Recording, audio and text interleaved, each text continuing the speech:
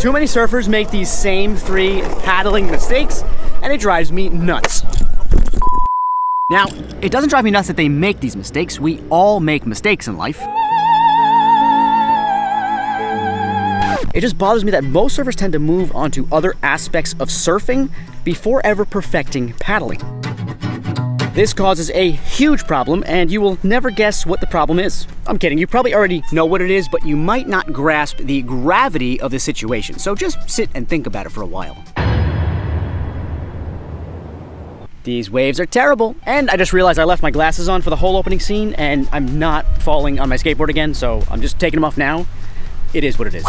Failing to find the optimal glide point is by far the biggest paddling mistake I see. However, the best way to find the glide point is to fix these 2 problems first. Oh boy, the legs. I've seen 2 legs off the board, 1 leg off, 2 legs off and kicking. Enough with the legs. Try to imagine your legs are the landing gear of an airplane. Crucial while on the runway, but stowed neatly away during flight as to not disrupt the flow of air, or water in the case of your legs. The ideal positioning for your legs is to have your knees on the board but snugged up close to each other. The rest of your legs are either in the air or gently on the back of your board, but just try and keep everything within the rails of your surfboard as best you can. Now, if you're on a shortboard, your board and legs are pretty much submerged in the water, but the same rules apply. You still want to snug those knees up close to each other, keep everything thin so the flow of water can flow.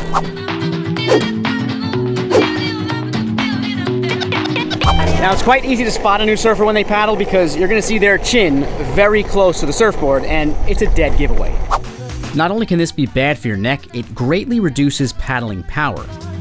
What we're looking for is an arched back with your head high up off the board.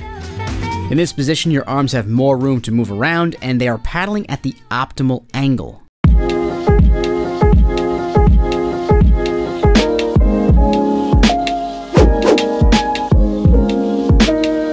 You can either be too far back on your board, which slows you down, too far forward, which also slows you down, or you could be in the perfect position, which allows your board to glide swiftly across the water. If you're a new surfer, I can almost guarantee you're too far back on your board, as this is common amongst new surfers.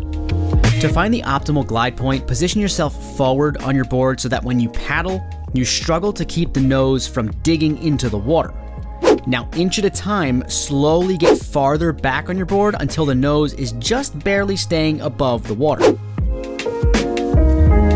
So control your legs, keep your head and chest high up off the board, and keep the nose of your board just above the water. Perfect all 3 of these skills before anything else and avoid the huge problem that is low wave count. Good paddlers catch 2 to 3 times more waves than your average paddler, so instead of 20 waves in a session, you might catch 40 or even 60. Now multiply that by how many times you surf in a year, and it is a snowball effect. Becoming a better paddler makes you a better surfer faster. Now, when it comes to the relationship between paddling and wave count, there is one major area I did not discuss in this video, and that's because I already made a video about it, and that's right here. Thanks for watching, and I'll see you on the next one.